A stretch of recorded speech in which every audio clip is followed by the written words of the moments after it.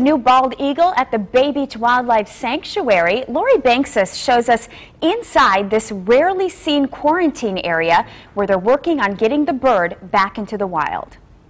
Good morning. We're here at the observation building in our animal care department, and this is our quarantine room. This is a room that very few people get to see.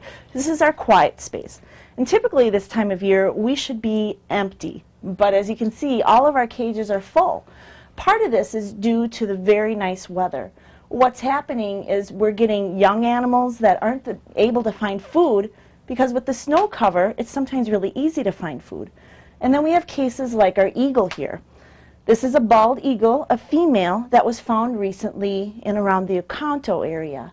And at first when she came in we thought that she was hit by a car, but she actually, upon presentation, is showing signs of lead poisoning.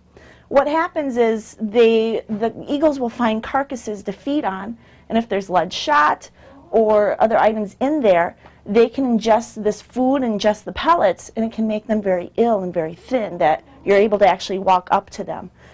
This eagle is brought in by the DNR. They do a great job helping us out with wildlife, and we're actually working with her, treating her. So we're hoping after a few months of treatment, get her some good food, get her some weight back on, we'll be able to release her back into the wild with all the other eagles.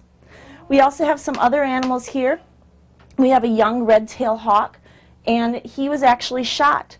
So we're working with our vet on fixing up those wrists and getting her back out into the wild so she can hunt again, and she has a pretty good prognosis.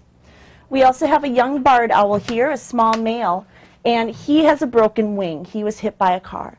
So you can see we have a lot of different cases, a lot of different things, and year-round we're taking care of wildlife rehab with the goal of getting them back out into the wild. So as always, if you find an animal that's in distress or maybe hurt, give us a call here at the sanctuary and we can help you out. Thanks a lot.